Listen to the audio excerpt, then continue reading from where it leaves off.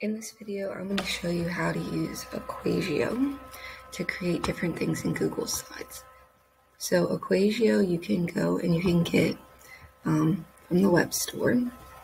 And what it's good for is it's really good for writing equations, especially in Google Slides. So I have found Equatio to be helpful for making drag and drops, making bingo boards, making walk-arounds, making escape rooms, basically everything I make in Google Slides.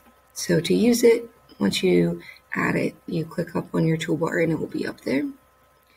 Then you click here to type in whatever text you want. And the really cool thing is you can type, and as you type, it's reading. So I actually typed greater than and then the equal to sign, and it automatically updated it. So then you can click insert. And it takes a second, but it will insert your math, and then you can drag and drop this wherever you want. You can change the size on it. So a few things that I've also found helpful with using Equatio is if you go to your options,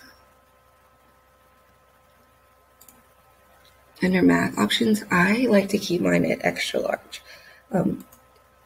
If you're doing something where maybe like on my bingo boards, I might use regular.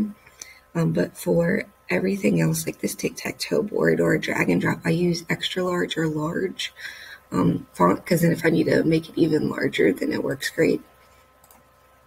The other thing is, if you want to change the color, you can highlight your text, and these are your options. So you are limited, but at least you're not just limited to black. So you could change your color to match whatever you're working on. And then you just click insert and it will insert the math, and it is super nice to be able to use to create all these different activities in Google Slides.